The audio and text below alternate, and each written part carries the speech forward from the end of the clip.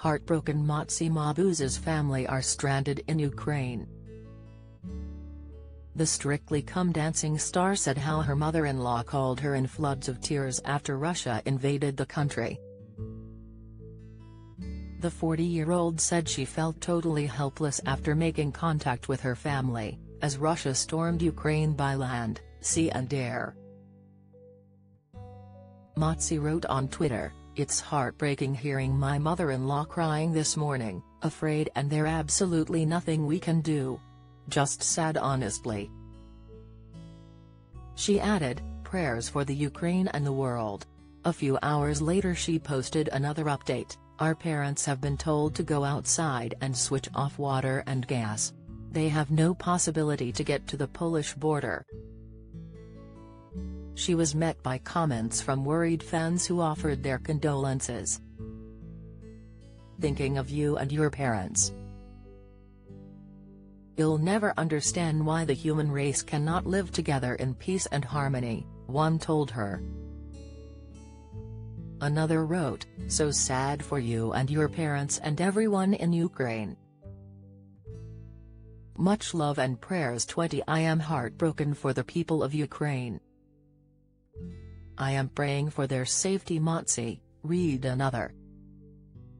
The world has been rocked by Russian President Vladimir Putin's declaration of war against Ukraine this morning. The Russian leader launched a full-scale invasion on the country after weeks of threats.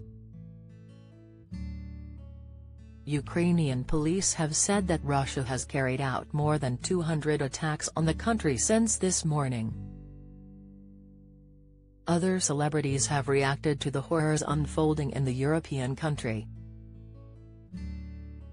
Annie Lennox wrote on Instagram, "What kind of price must ordinary people pay for the nightmarish madness and brutality of invasion and warfare? Or is this just an elaborate hoax? A scare tactic? A threat?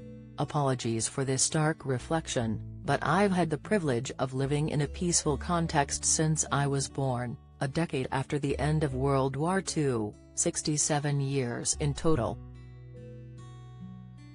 I don't take this for granted in any way and therefore find the notion of war to be unacceptable, repugnant barbarism," she added.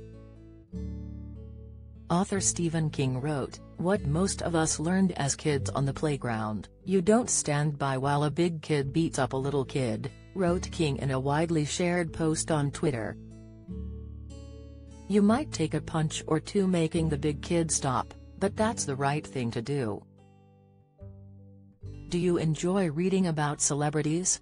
Sign up for all the best celeb news from the Mirror here. Cardi B wrote, "Wish these world leaders would stop tripping about power and really think about who's really getting affected, citizens. Besides, the whole world is in a crisis. War, sanctions, invasions should be the last thing these leaders should worry about. This is an act of war by a bully boy thug who doesn't think the rest of the world has the guts or will to stop him. Shameful," Piers Morgan added. Do you have a story to sell? Get in touch with us at webcelebs@trinitymirror.com or call us direct 0207 29 33 033.